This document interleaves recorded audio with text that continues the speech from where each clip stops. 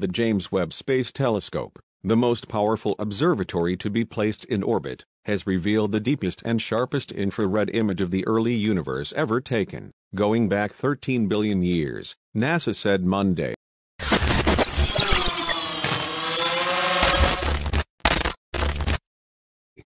The stunning shot, revealed in a White House briefing by U.S. President Joe Biden, is overflowing with thousands of galaxies and features the faintest objects ever observed, colorized from infrared to blue, orange and white tones. This telescope is one of humanity's great engineering achievements, he said. Known as Webb's first deep field, it shows the galaxy cluster SMACS 0723, which acts as a gravitational lens, magnifying much more distant galaxies behind it. Webb's primary imager NIRCam, which operates in the near-infrared wavelength spectrum because light from the early universe has been stretched out by the time it reaches us, has brought these faint background galaxies into sharp focus. Webb compiled the composite shot in 12.5 hours, achieving well beyond what the Hubble Space Telescope could in weeks. The next set of images will be released Tuesday.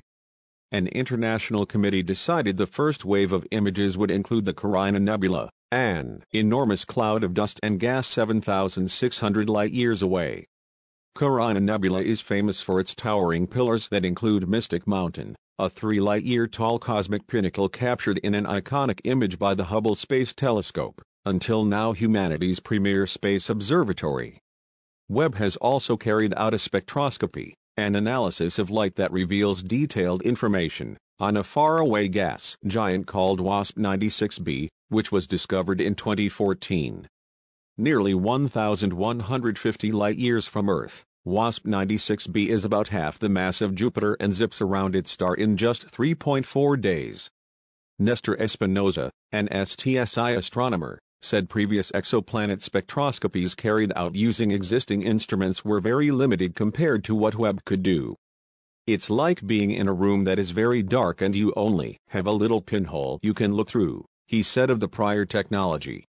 Now, with Webb, you've opened a huge window, you can see all the little details.